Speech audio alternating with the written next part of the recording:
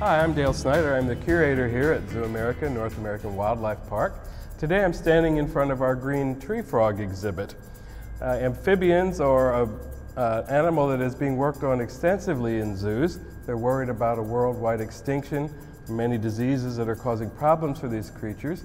As we have global warming affecting parts of the earth, it seems like the temperatures in many areas are getting warmer, and that's bad news for some of the amphibians. It allows some funguses and different things to attack them with a little more frequency. So zoos are working across the world to try to protect a lot of the amphibian species.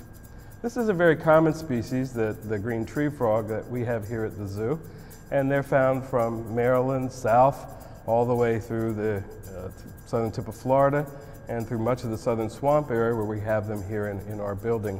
They're also found all along the Illinois Valley, the valley along the Mississippi River, so there are a widespread tree frog species. This is an animal that eats almost entirely insects. They'll prey upon moths and all kinds of insects, whatever they can find to survive.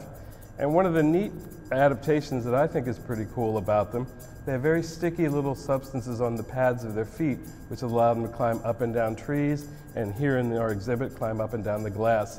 So it looks like they're hanging almost with those little adhesive pads. Tiniest animal that we exhibit here in our southern swamp building, but the loudest.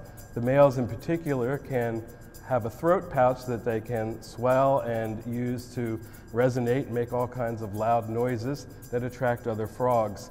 In our particular area of the country, you can hear a lot of the frogs singing in the springtime. This is a particularly loud one that you find a little bit further south. A group of tree frogs is called a chorus because of the loud noises that they make, and when a whole group of them are singing together, it's said to sound a lot like cowbells ringing.